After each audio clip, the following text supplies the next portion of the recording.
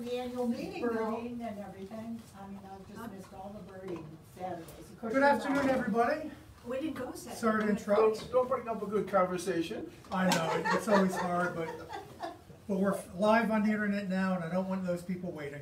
Oh. So here we are. Welcome to the Dorset Historical Society third Thursday lunchtime lecture for March of 2022.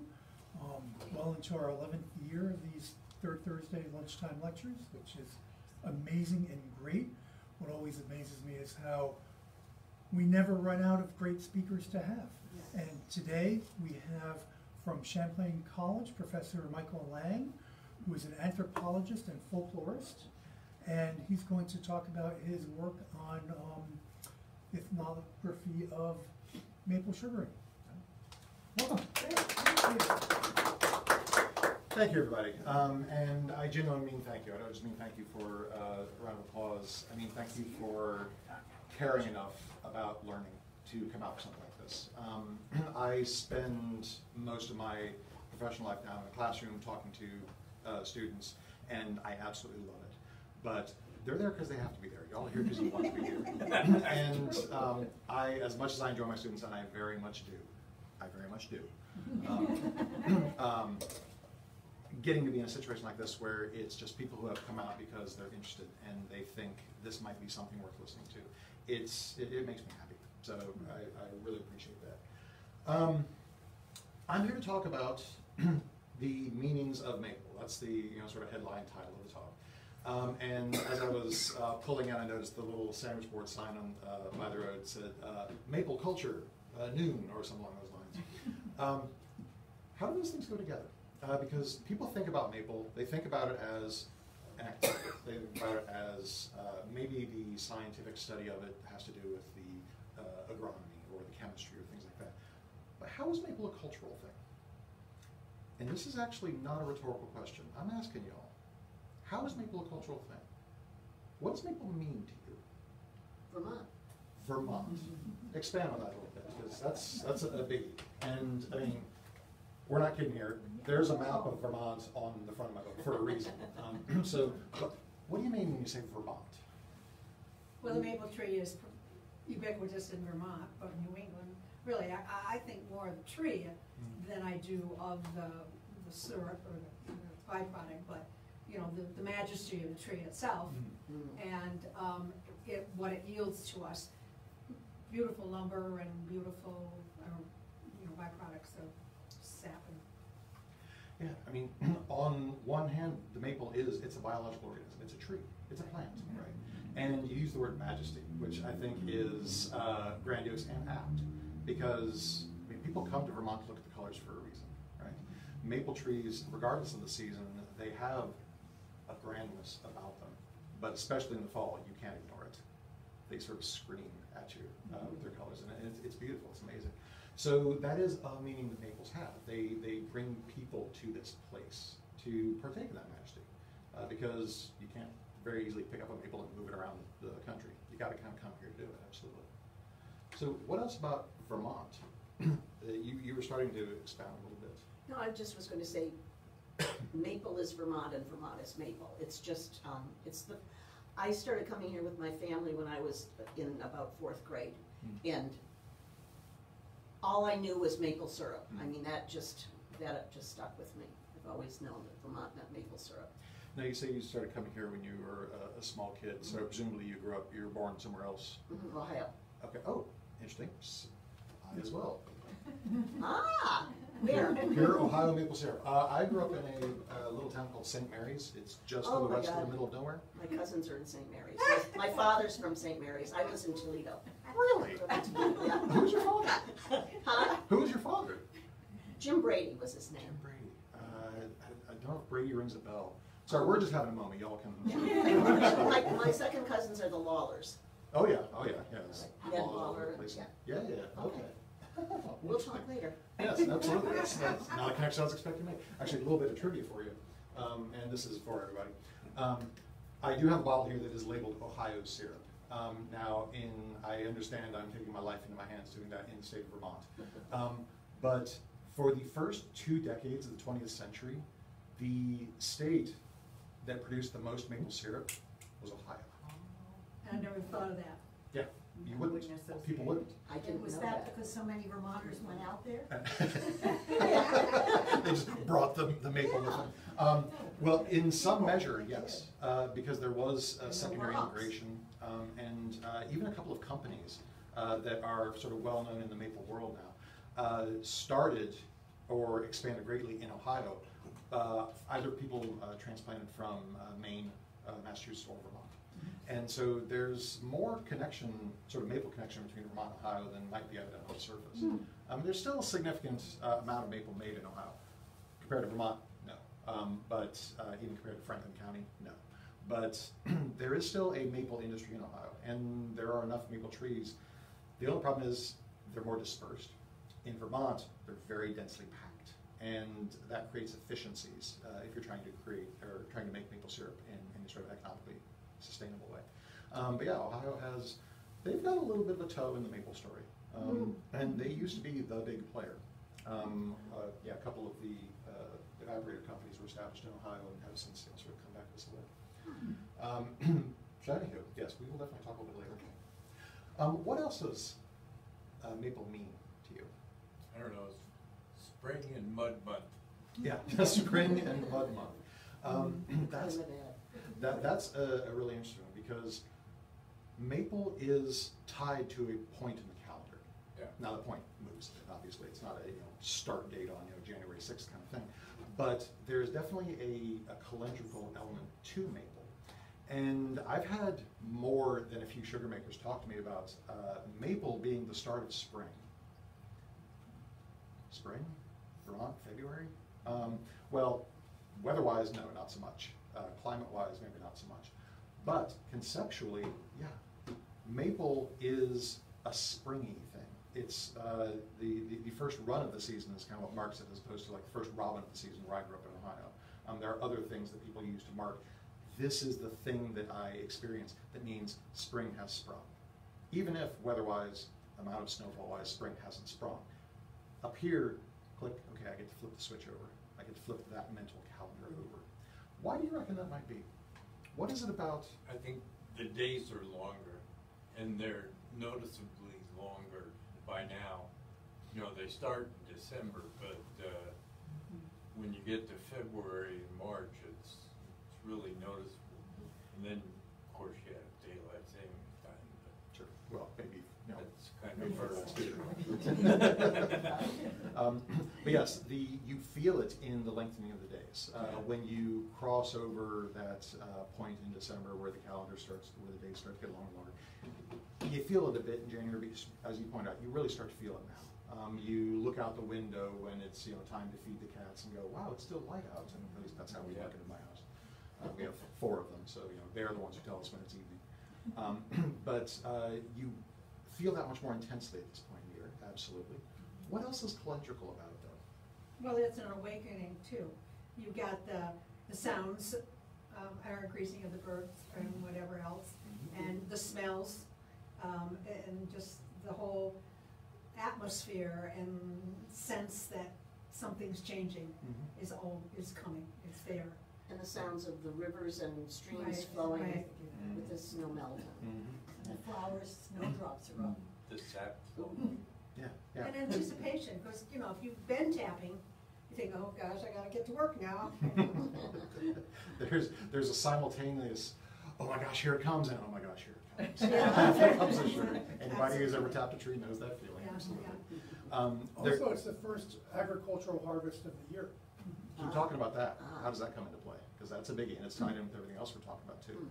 What do you mean by that? When you say it's the first agricultural harvest of the year, what do you mean? Well, the harvest before maple is traditionally logging, when they could cut down trees and move them easily on the frozen ground. Sure. But this is the first thing you get from a plant that's growing. Yeah. And if you think about who traditionally is the sugar maker in Vermont, it's a farmer. Sugaring in Vermont is an agricultural thing. Now, that's not true of all sugaring. If you go to Maine, the identity of sugar maker in Maine is much more closely tied into the identity of the woodsman, the logger. And if you think about it, well, it kind of makes sense. Who is in among the woods? Well, in Yeah. Maine, it's loggers. In Vermont, it's farmers, because we have hill farms here. And farmers want nothing more than to produce. I mean, it's called the produce section in the grocery store for a reason. They make something. They make something from living processes, plants or animal. Maple is the first thing of the calendar year that you harvest. Now, you use the word harvest as well. Harvest is an interesting word in this context. If I'm harvesting corn or harvesting, look at that picture against the back wall. There are people who are harvesting what looks like some sort of cereal grain. You do that by cutting down a plant and taking it in and taking some part of it from the plant. You don't cut down maple trees. You don't cut them down and like squeeze all of the syrup out, despite what my 3-year-old nephew might have us believe at times. What does it mean to harvest when you're talking about maple? Yeah. Needs a lot of work. Drill a hole, Yeah. put in the tubes, if that's what you do. Yeah. But you have to, there's an awful lot of preparation work too, first. Making sure the deer haven't gone through your tubes. If you come in once in a couple of years, they'll be once more, they have to clean out the tubes. Yeah, there's an enormous amount of labor involved throughout here. One of the things that tubing did was it didn't make sugaring easier. It took the work and kind of distributed it a little bit differently, so that it's not all, oh, for 2 months I have to do nothing but. It's now, okay, I can do some of that work in November. I can do some of the checking of the lines in November, but as you said, you have to go back out periodically and make sure that the deer haven't come through and knocked them down, and the squirrels haven't chewed them or whatever. But it's spread the work out a little bit at the very least. But the labor being distributed kind of, I'm trying to think how I want to say this. I don't want to say it hides the fact that it's the way in which it's an agricultural process, but it doesn't make it very clear the way in which it is an agricultural process. Because when you're out in the fields, I planted those grains, I'm cutting those grains now that they have grown, I'm going to bring them in, I'm going to thresh, I'm going to smoke. That's a pretty straightforward, put in place, take from place process. But with maple, it's not that way. The maples are out there. And you go out there and you drill a hole and you put in a tap and maybe you hang a bucket or you hang some tubing. But you're kind of borrowing from the tree. You're borrowing from a naturally occurring thing. Now, that said, stands of maple are not wild natural. They're tended. People interact with them. Maple stands are as much a human thing as they are a natural thing. But they're a little bit further down the borderline between the human and natural than that field of cereal grains. So there's a little bit of an agricultural / wild gathered kind of aspect to it. Yet it fits into the agricultural calendar. It is that first thing that a farmer produces from the land in a calendar year typically, especially from a living source. So it has a strong meaning that then gets associated with other calendrical things like spring. It becomes the first thing of spring. And that makes sense if you think about what farmers want to do. They want to produce. It's the first produce of the land. What else? You know, it reminds me of climate change problems, how right it is to tap the trees, as long as you don't over-tap them. But you're taking from something that exists, and you're aware of not taking too much, because it might ruin it. And it's the way we should be dealing with a lot of what we take from the earth. Yeah, there's an awful lot of, it sort of cracks me up when people talk about sustainability as if it's something that was invented like 5 years ago. The concept of sustainable has been around for millennia, all over the world in all sorts of cultures. It's just now some people are kind of remembering it, interestingly. Now, you talk about tapping in terms of sort of limiting what you take. How does that work with maple? How is maple kind of built to limit, to not overdo, to not overtake? Well, it's limited time-wise. Keep talking. How so? It's a natural occurrence that starts and then stops to make it where it's not worth taking anymore. Yeah, so the climate, the trees themselves, this is part of their majesty Yeah. in the way I think about it actually, is they know what's going on as much as we do.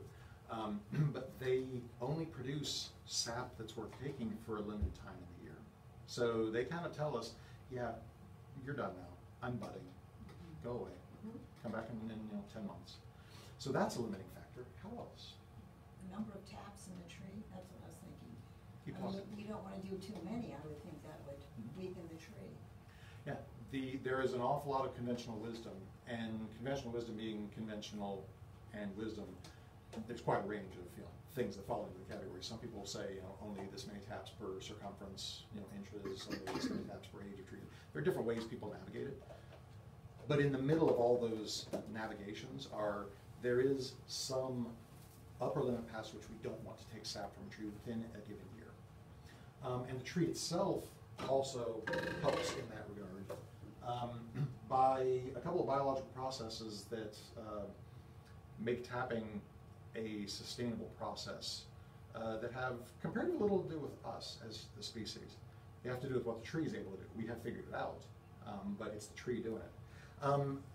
This is not to be sort of too blatant and show off my book here, but this thing, the image on the front, you can pass it around, is it's an outline map of Vermont.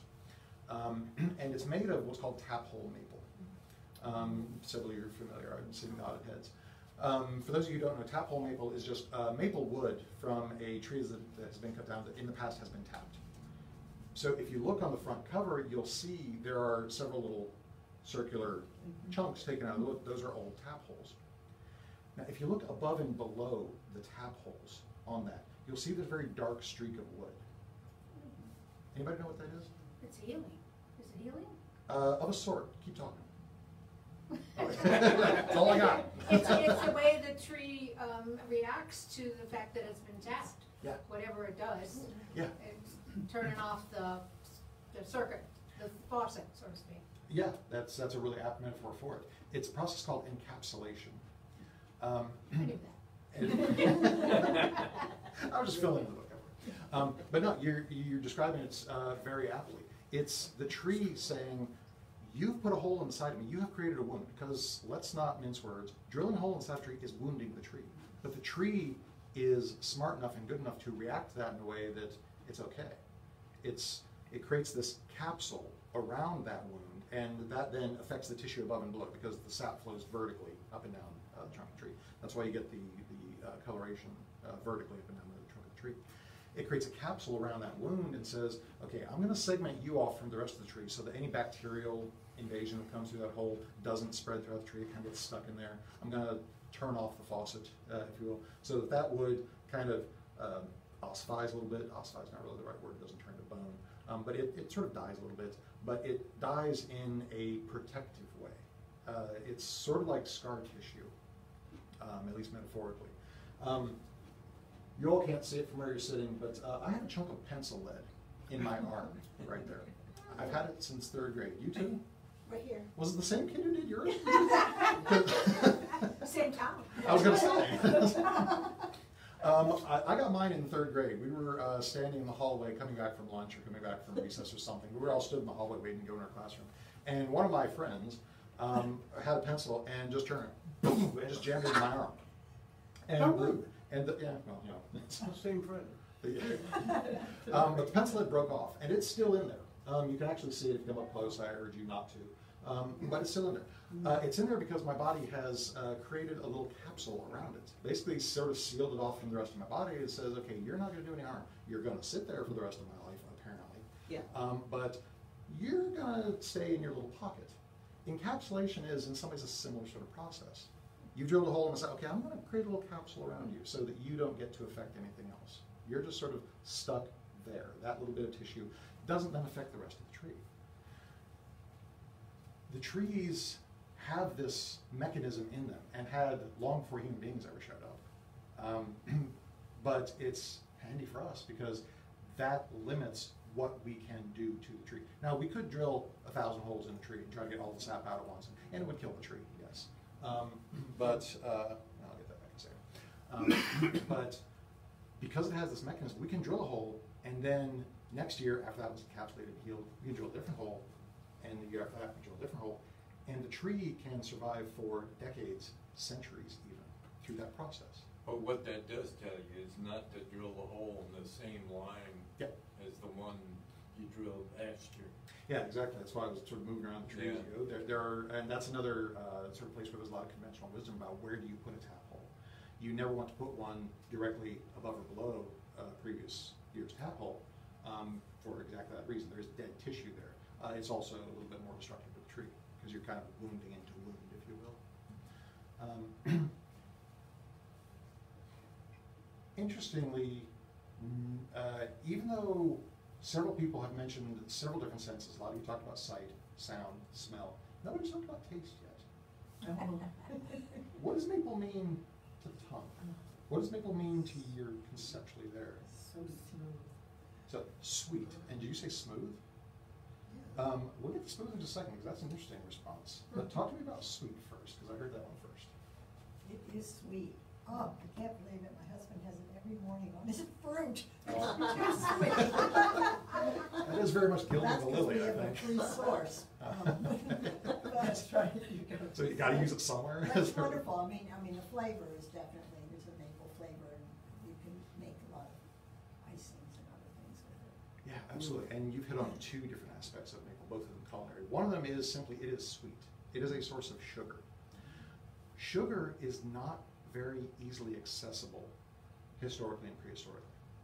I mean, nowadays, yeah, it is. You go to any grocery store and they've got 50 different kinds of sugar, and it's frankly far too cheap for physiques like mine. But historically speaking, sugar in sort of the chemical form is not an easy get from the environment in the climate we're sitting in at the moment. Now, the closer you get to the equator, the easier it gets.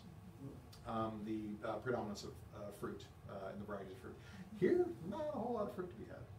There aren't that many fruits that are that readily accessible without a lot of human intervention. But maple sap, and especially the boiled down here, it gives you a ready-made source of sugar, absolutely. We also describe the particularities of maple flavor. Has anybody ever tried to describe the flavor of maple to somebody who's never had it? I don't think I could. Why not? Because you're right. It's, Nothing like it. You can't compare it to anything. yeah, exactly. It has a set of flavors, and the people who have done the chemical research talk about hundreds and hundreds of flavored compounds that are in it. It has a set of flavors that don't really appear anywhere else. They're what people who study sort of food from a cultural standpoint and the sensory standpoint call it ineffable. It's an ineffable flavor. It's like coffee or vanilla, or one of those things that you think of as the thing you use to describe other stuff with. Yeah. It is so singular, so particular, that it is the point of comparison. You can't compare it to other stuff. You say, well, it's kind of like maple, because everybody has a sense of if they've had maple, where that is on their kind of conceptual map. So that's an intensely strong meaning. It's a meaning on the tongue, but it's also a meaning up here when we're trying to understand flavors, maps of flavors. Well, the imitations have never. Well, that's what my question is, what do the imitations use? Yeah. There are a few different things. A lot of, one of the most well-known artificial maple flavorings is a chemical called sotolan.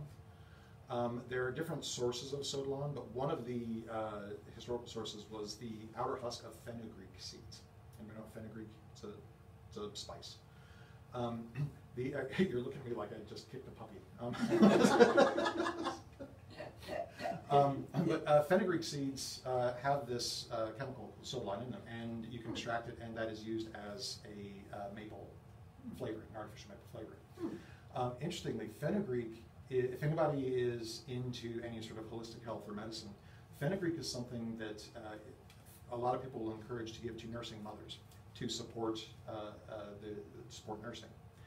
And it's not uncommon for nursing mothers who take fenugreek seeds or fenugreek extract to support their nursing to report that their sweat smells like maple syrup. And I mean, the connection is, I haven't studied these sort of biochemical processes, but I gotta think that's cause and effect right there.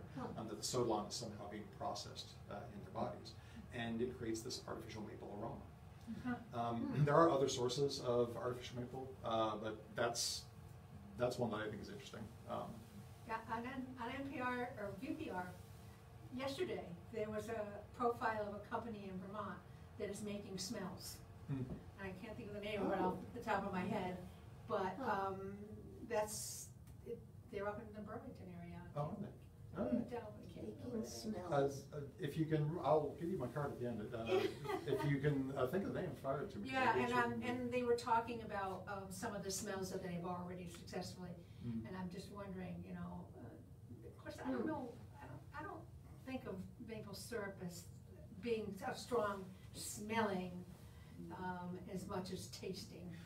Yeah, I mean, it's definitely aromatic, but it's not a thing you associate primarily with smell. It's more the smell part of tasting, because we all know that if you lose your sense of smell, your sense of taste craters as well.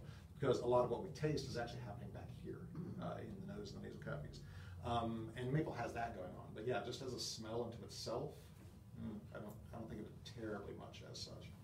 Yeah. OVR technology. Oh, you just Google that up? Yes. Thank you. Wonders of the internet. OVR technology. Yeah. Actually, I looked up the VPR article. Oh, okay, fair enough. Yeah, I will look them up. This is new info for me. But while we're talking about tastes, I'm going to pass around this. This is from the University of Vermont and the Vermont Agency of Ag. There are a couple placards. I'll pass this one around first. This is a map of tasting notes for maple syrup. Just take a quick glance at that, and as you're doing so, give me a sense of your reaction to it. How does it, what do you think about it? And that one, as that one going around, I'll start this one in the back. This is a map of off flavors. It's again from the same folks, the University of Vermont Agency of Ag. These are flavors that are considered to be problems in finished maple syrup. So I'll pass this around. Well, syrup, you know, as the color changes, I mean, and you get later in the season, there are more sharper tastes to the syrup. Usually, although the color and the flavor don't directly correlate. It is quite often the case that the flavors develop over the course of the season and the color develops over the course of the season, but those are not cause and effect with one another. Interesting. You can have very intensely flavored, very light syrup, and conversely very mild flavored, very dark syrup. Some of the taste inclusions, especially as you get later into the season, have to do with things like bacterial inclusions in the lines and pans and stuff like that, as well as just the tree itself is, it's changing its chemistry as it goes through the season. Is there only one kind of maple tree that is tapped for syrup? No, there's quite a few. In Vermont, one of the things that makes Vermont a center of the maple world is a strong density of what are called sugar maples. Acer saccharum is the binomial nomenclature. Acer saccharum is sort of the gold standard, if you will, of back in this part of the world. Primarily because the sap that Acer saccharum produces tends to have a higher concentration of sugar in it. You'll get numbers all over the place, but if you're getting 2% sugar in the sap that comes out of the tree, you're starting off pretty well. Some people will get higher, 2.5%, 3%. Some people will be 1.5%, 1%. My brother taps trees in Ohio. Actually, he still lives back in Ohio. He said this season he was getting about 1.5% out of his trees. He taps like maybe 15 trees, so it's very much a backyard operation kind of thing.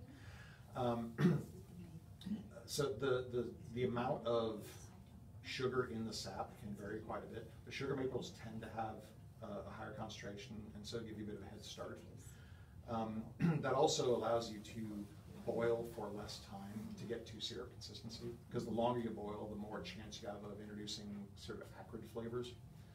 Has anybody ever tasted any like birch syrup or walnut syrup or butternut syrup? There are a few other trees that have enough sugar in them that you can boil and make. Those other syrups tend to have kind of bitter notes in them because they need more boiling.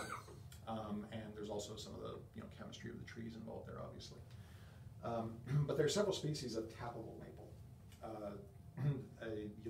People will tap red maples, silver maples. There are also various vernacular names, local names. People will talk about rock maple and swamp maple as vernacular names for species of maple. Anything that's got enough sugar in the sap, you can boil. Many Acer species have that. Many of the Yukon species, the walnuts, butternuts have that. Birch trees, as I mentioned before, they have that. The key is, and this is reference to something you mentioned before, having a time in the year where you can reliably get sap that is worth boiling. Because there are maple species all over the world. There are maple species, they literally circle the globe, and pretty wide range of latitudes. Not all of them are tappable though, not because of the chemistry of the tree, not because of the amount of sugar and sap, but because of the unpredictability of when you're going to get good boilable run. Here, where we are, and we are kind of in the geographic center of this region, extends throughout eastern Canada, what's now eastern Canada, and what's now eastern US. We're kind of in the middle of it right here. This is the place where you get the confluence of the temperature swings at the right time of year, the predictability, the right species of tree, the right underlayment underneath the trees to support the chemistry of the tree, make all of those sorts of things kind of come together here.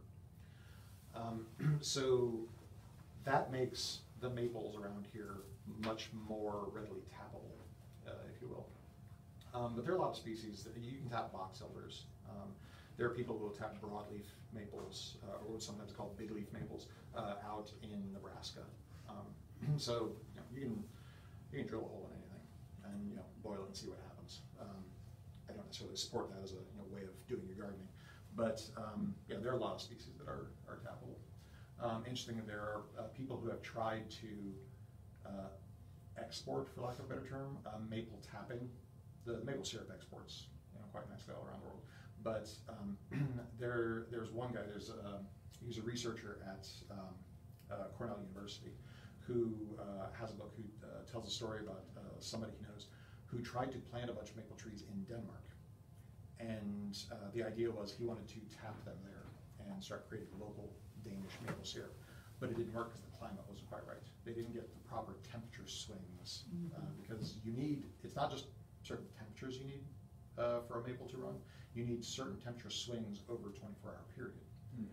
And they just didn't get that in Denmark. So a lot of beautiful maple trees that have been landscaped into somewhere in Denmark, but they don't run reliably enough. So, But they grew there well. yeah, they grew quite happily. Does the soil make a difference? Because we've got the Taconics and then the Green Mountain soil. Absolutely. If you look at a map of maple, I'm in a sort of privileged position of having been able to taste maple syrups from an enormous range of places. A lot of sugar makers taste a lot of maple, but it tends to be from them and their friends. I've tasted maple that's from Minnesota, I've tasted maple that's from Newfoundland, and pretty much everywhere in between. That's partly probably explaining what's going on here. If you draw a line down the middle of the Green Mountains, the rock that underlies the soil on the west and the rock that underlies the soil on the east is very different from one another. You get your marbles and your granites, you get your sort of slates and your shales. That shapes the tastes that you get out of the maple. If your maple trees are on soil that has more sort of limestone, granite, marble type soils underneath it, you tend to have a little bit more of a kind of apple, orange, sort of citrusy sweetness in them. If you get a little bit to the west in Vermont and you're a little bit more sort of slates and shales, it tends to get a little more toward kind of powdered sugar marshmallow kind of sweetness. That's not hard and fast rule because Vermont has nothing if not an abundance of microclimates and micro geologic zones. So you will find all sorts of variation. And whether you're on a north-facing slope or a south-facing slope, and therefore how much early sun it gets in a day, all these things will come into account. But there is a pretty strong tendency of the sort of marble shale kind of line through Vermont. So yeah, the soil and the rocks underneath the soil matter very much to the final maple, absolutely. Interestingly, there's a species of maple, since we're talking about tapping in various places, there's a species of maple called Acer mono, which is common in, I don't know how big its range is, but it's tapped in sort of northeast China and the Korean peninsula. They actually tap the trees and they harvest the sap. They don't boil it though. they drink it like coconut water. It's sort of, health tonic / trendy drink in the way that coconut water is in a lot of places here. So you do see tapping in these places, but you don't see the boiling. They're not turning it into syrup. It's more, natural health drink kind of thing. Yeah. Well, there is that place in Poultney that just bottles the sap and carbonates and it's maple soda. Yeah. Oh, really? Yeah. Yep. Yeah, there are several places. This is a company called Siva Maple Water. This one, I believe, is from Montreal, Prairie du Canada. Where did it say there? What is it? Do you like it? It's good. And it says Canada. There's probably an address on there somewhere. But yeah, the kind of post coconut water sort of phase of what's going to be the next big, easy to access health drink that we can extract from nature and sort of play up it in the marketing that is straight from nature. Maple sap fits that bill quite nicely, and so there are several companies. As you pointed out, there's one company that's carbonating it and sort of turning it into what we think is a soft drink or a soda or a pop, depending on where you are from in the country. But there are plenty of places that are just bottling up, or in this case, Tetra packing up the sap by itself. Yeah, it certainly there's less hoo-ha involved. The one problem is the perishability of it. Yeah. Anybody who's ever tapped maple trees knows that you got to get the sap pretty quick. It'll turn on you if you let it. But getting it in a sanitary state into a container that's going to sort of remain sealed. If you got that part down, then yeah, it's a very sellable product. A lot of the growth in the maple world, the economic growth in the maple world, is not so much in the syrup, it's in other products, sort of maple syrup adjacent products, secondary products like flavorings or maple crunchies or inclusions in baked goods, or before you get to the syrup stage, things like the sap.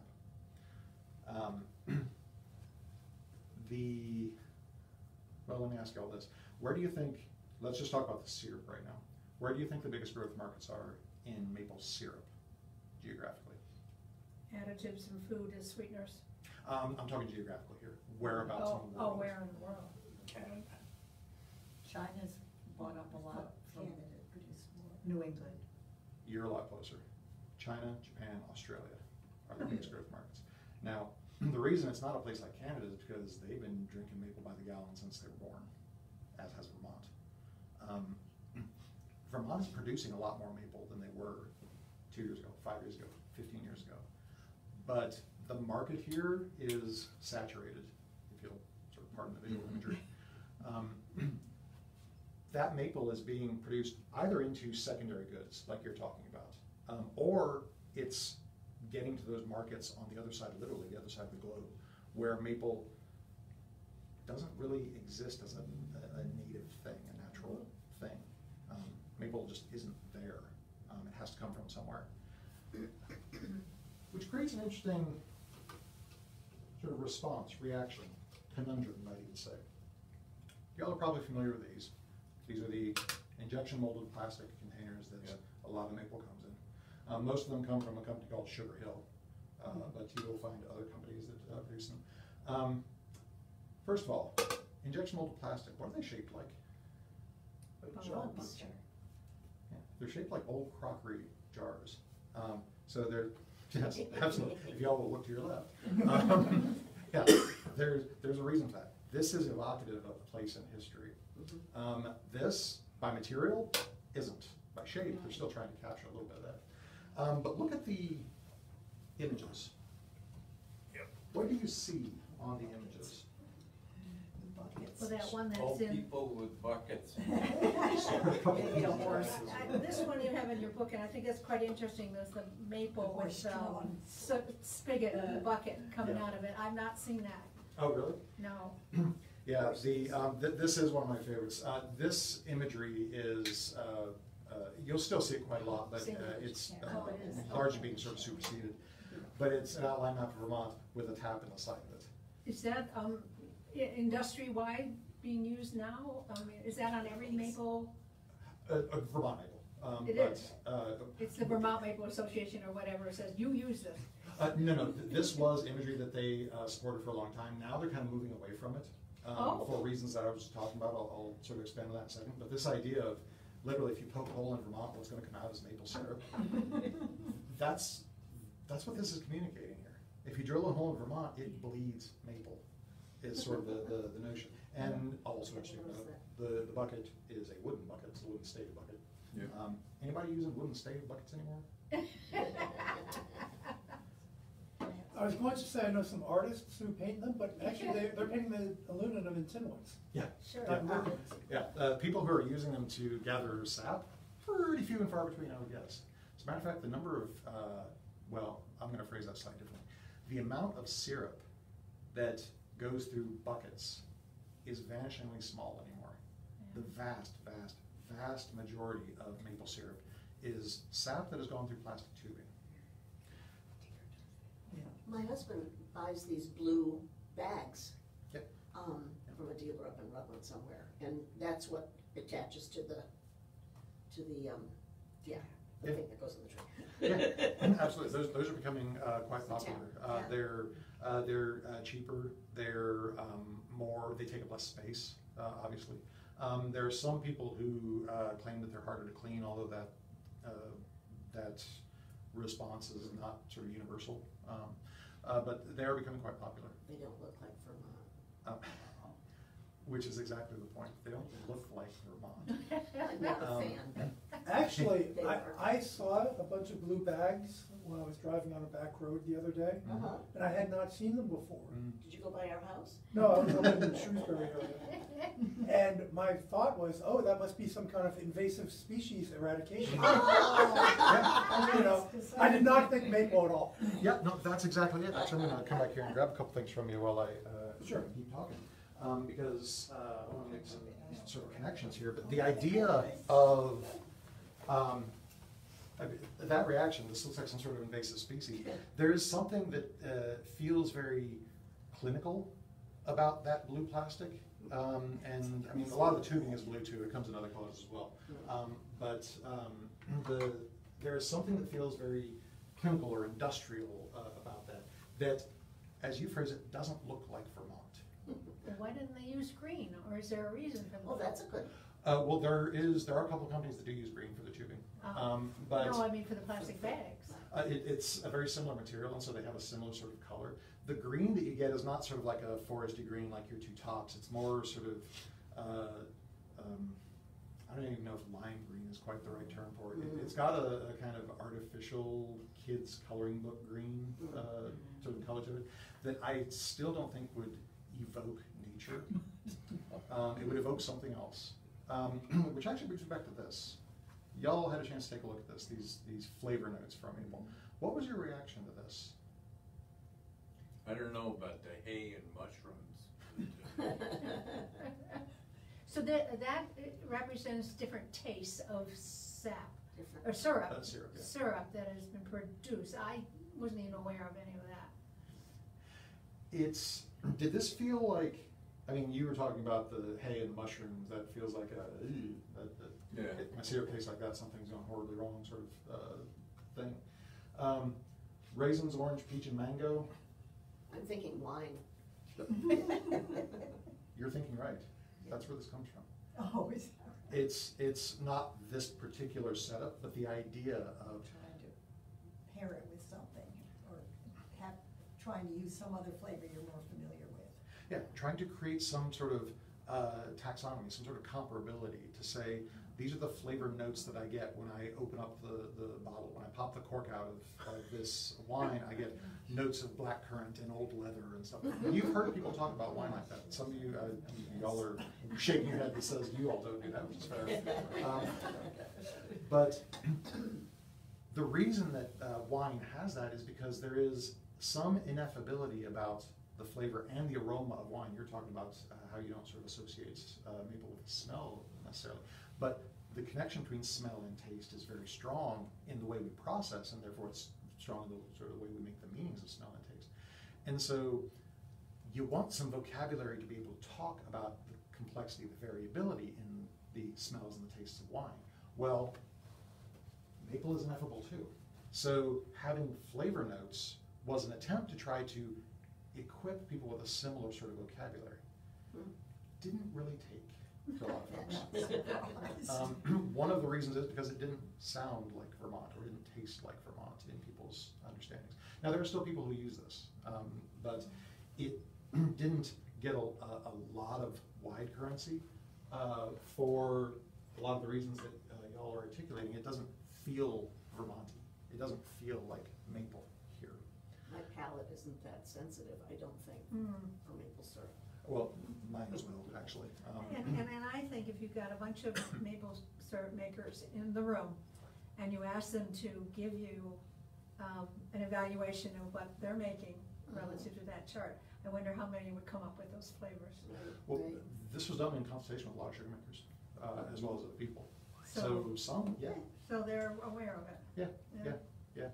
And there are a few sugar makers who, it's been a while since I've looked, but there are a few sugar makers who did a lot of international marketing, who incorporated a lot of this kind of vocabulary into their marketing. And that brings us back to China and Japan and Australia, the big growth markets. The imagery of an outline map of Vermont with a hole drilled in the side of it, that means something in Vermont, that means something in New Hampshire. Doesn't mean a whole lot in Osaka. No. Doesn't mean a ton in Melbourne, right? Not really gonna hit in Beijing. So this imagery and the dude in the red check coat, and it's always a dude. It's a very masculinized thing. Sugaring is understood as a very male occupation, although sugaring is a very whoever is doing it kind of occupation, especially historically, traditionally. Anybody who's ever been on a farm, worked on a farm, knows you don't really get to be dainty about who does what. When work needs done, everybody's doing it. And maple, because it has this very strong, strict seasonality about it historically, when that time of year rolls around, if you're on the farm, you were working. All hands on deck. Exactly. But the imagery is very male, typically. The guy in a red check coat. That guy means something in Vermont. That guy means something in New Hampshire. You got the metal can back there in the back. That guy's wearing a green check coat, interestingly. He is. But he's from Quebec. Oh. That bottle is from Quebec. And boots and. It's did on you the see this corner. one? And It's on the horses. Vermont quarter. Yeah, it is so intrinsically tied into the place. That imagery, even though the vast majority of maple syrup isn't produced by somebody who looks like that anymore, isn't produced with those wooden buckets. A horse-drawn sledge? When's the last time you saw one of those? Yeah. But that's the narrative of maple. That's a very strong narrative of maple. But that narrative means something here. Not so much in Melbourne, not so much in Beijing, not so much in Osaka. I wonder how Aunt Jemima got on the imitation maple syrup. Well, there's That's a whole another other narrative. story. Yeah, there's a whole other sort of narrative of that development as well. It's a woman. Well, yeah, part of it is both her gender and her race come into play, because the people who were traditionally the home cooks, that is a different sort of narrative that ends up shaping that iconography. Absolutely. The imagery that you'll see the industry moving toward, I'm not going to say that what I'm holding in my hands now has completely replaced the guy in the red check coat, because it very much hasn't. But you're seeing more and more of this kind of imagery. Start one of those around the front. I'll pass a couple of these around the back as well. That's what Williams was carrying out. Are these recyclable? They are, yes. You wanna trade? I'll give you the Ohio. Oh. Just to give you Exciting. But if you look at the imagery on these bottles, you don't see the horse, you don't see the bucket, you don't see the sledge, you don't see the guy in the red check coat. What do you see? Yeah. Maple leaf, yeah. Bright colored maple leaf. Yeah, sort of strong colors. What else?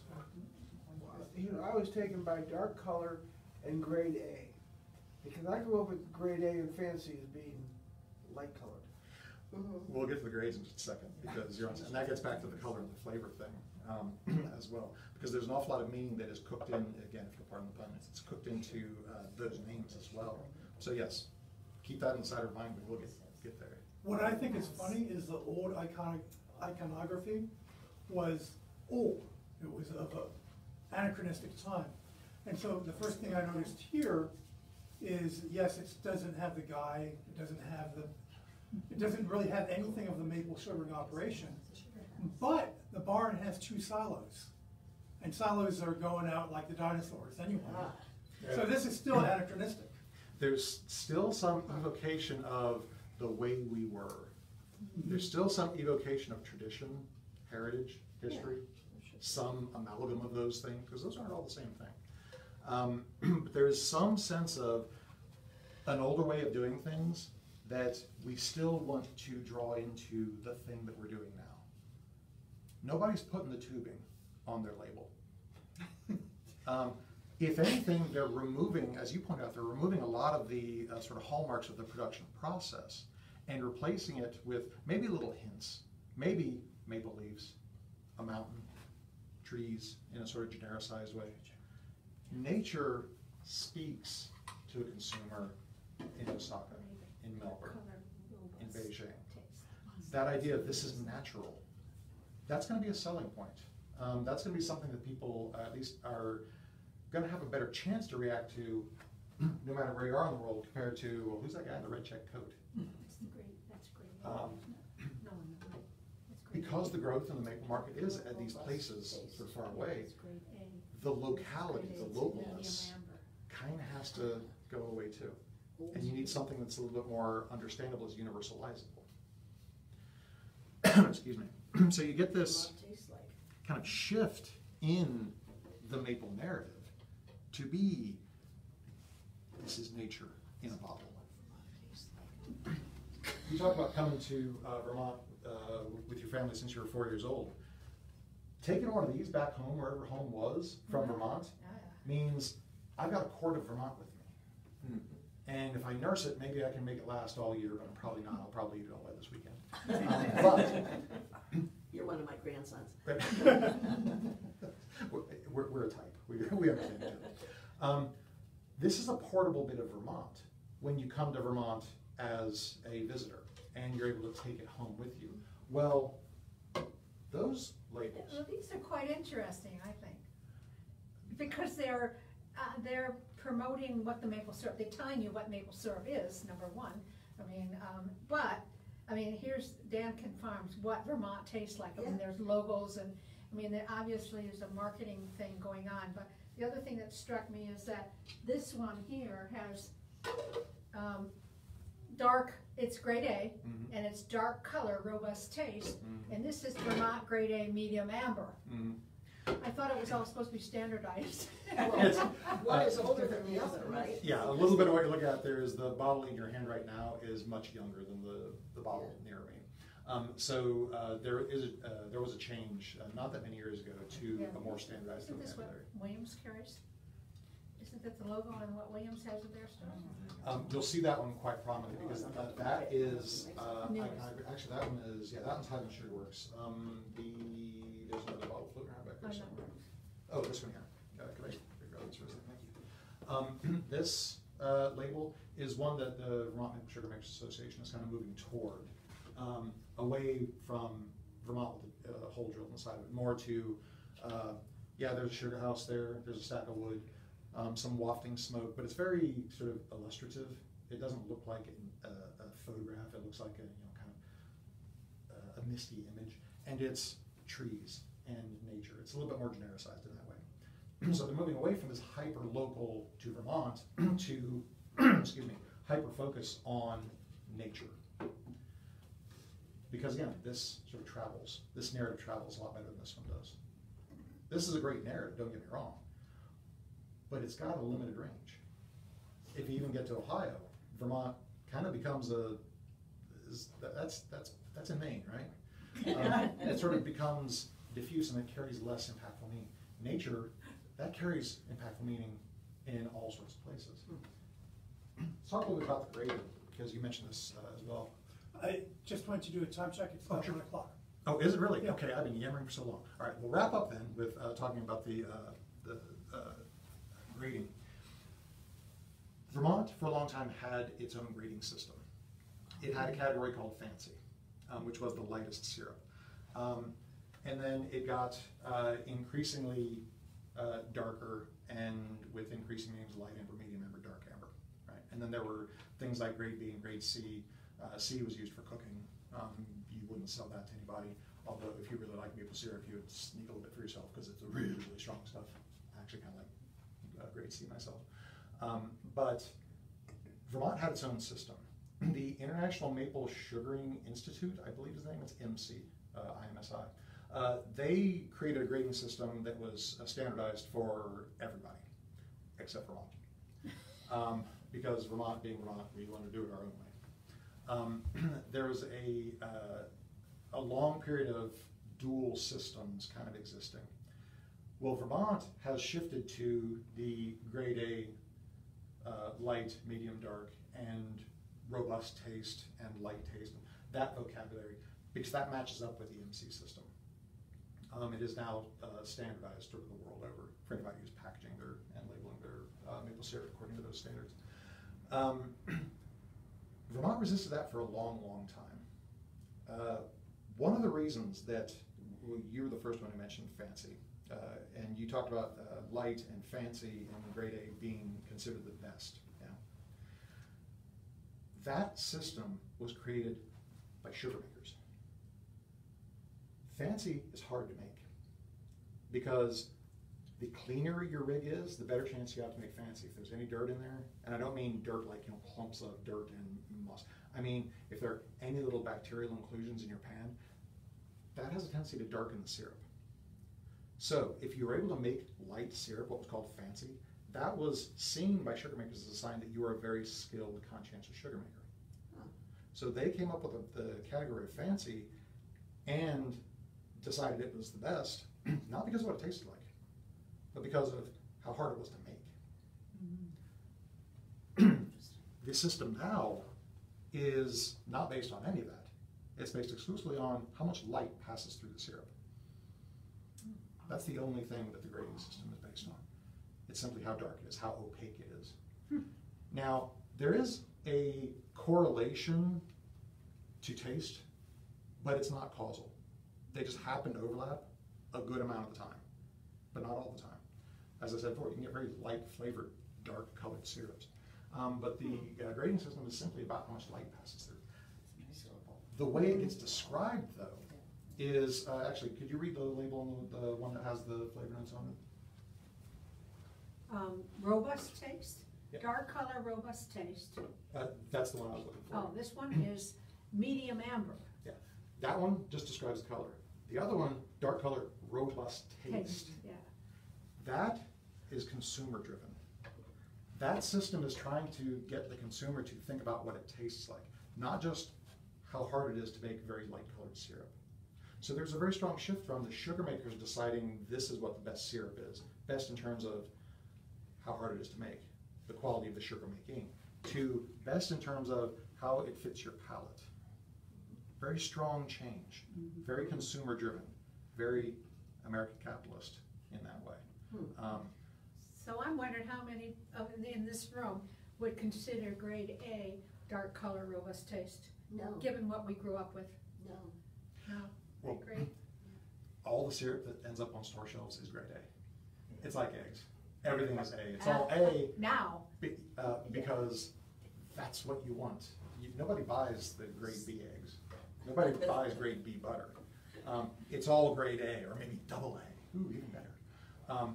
But the grade A part is just, this is the top level, therefore it's stuff to put out on the consumer shelves, whether that be in my farm stand or in Shaw's. Interesting. The rest of it is describing the color density, like how dark it is, and now some very rudimentary flavor notes, robust, light. Does it have anything to do with the timing of the sap? I always thought the first batch of sap came up lighter, but that may be just because there's less biologics in it. Probably a bit of both. Most people who sugar over a season do tend to see their syrup darken through the season. Yeah. No matter where it starts and where it ends, there's a darkening in that process. Some of that is probably going to be the changing chemistry within the tree. Some of that's going to be the changing chemistry within your boiling rig or in your collection rig. There are probably both things that are influencing that. That's another thing that made fancy rare, was it was the really good stuff you got first, and therefore that was seen as more desirable. This is fancy grade. Yeah, that bottle's a little older than others. 2011. All right, now, I don't have a conclusion because I don't like to sort of talk. I like what we've done, talk with each other. You've told us our time is drawing nigh, so I'm going to shut up now and ask, does anybody have any final things they want to throw down? I do. Oh, go for it. So we've heard a lot. First of all, thank you, Mike. Before I forget to have applause for the great presentation. Also, let me say that there are refreshments that Nancy brought, including maple cookies.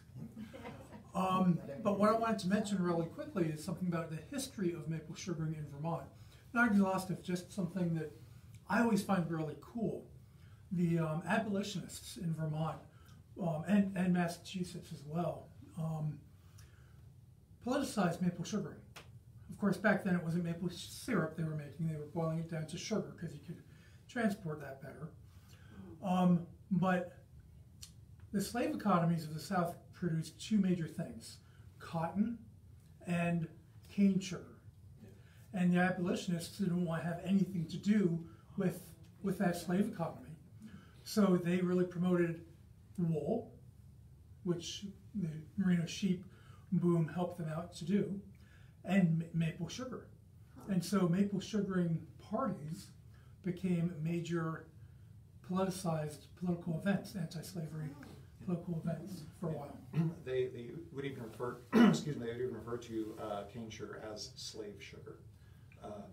This was very strong public discourse because, and there is obviously an anti-slavery element in there, and there's also a sort of a bit of a nativist, we make our own sugar, let's not be dependent on foreign oil aspect to it as well. I mean, foreign oil is the version you'll see today. They were putting foreign oil on food. Yeah, exactly. But there was because a lot of the cane sugar was coming from the Caribbean and other controlled colonized areas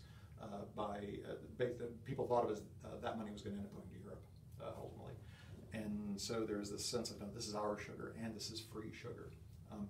This is one of the things that I love about the kind of research that I get to do, is that there is so much meaning and there are so many meanings in maple. One of the reasons that I do the talks the way I do, I sort of start saying, what do you got?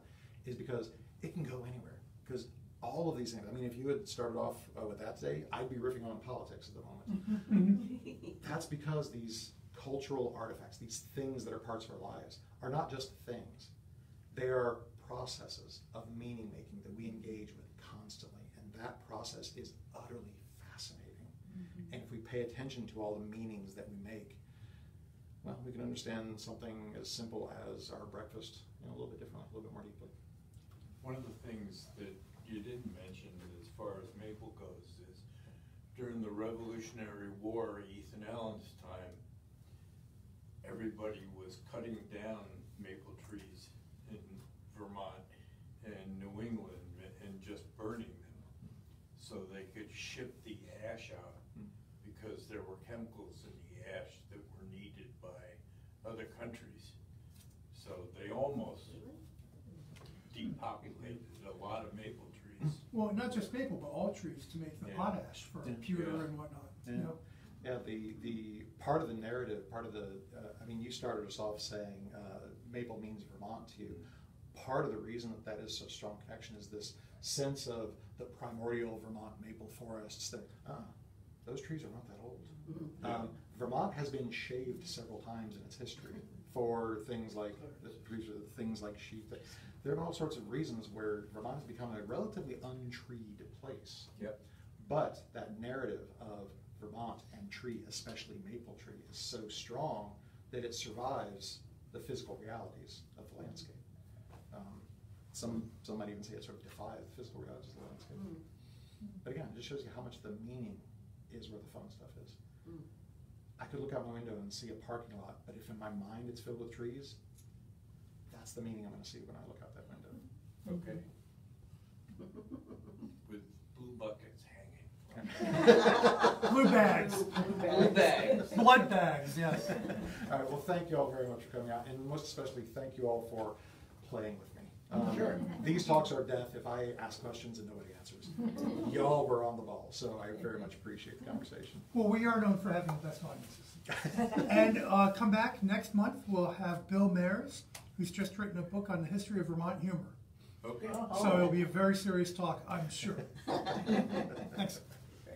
As was this. I try not to take myself too seriously.